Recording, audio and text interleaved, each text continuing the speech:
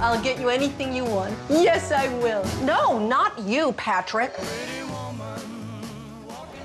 Drew Barrymore stars in the animated film Beverly Hills Chihuahua as a pampered pooch who gets lost in Mexico and finds the things in life that matter.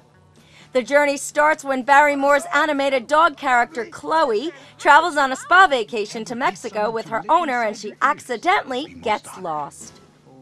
Barrymore explains what happens to her character. I play Chloe.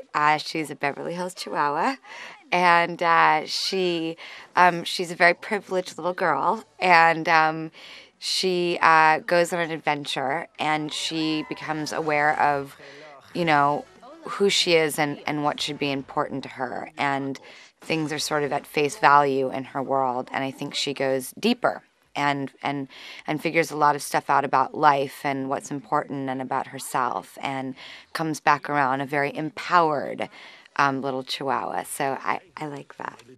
She also shared what audiences will take away from the film. I think as fun as this movie is, it has really positive messages.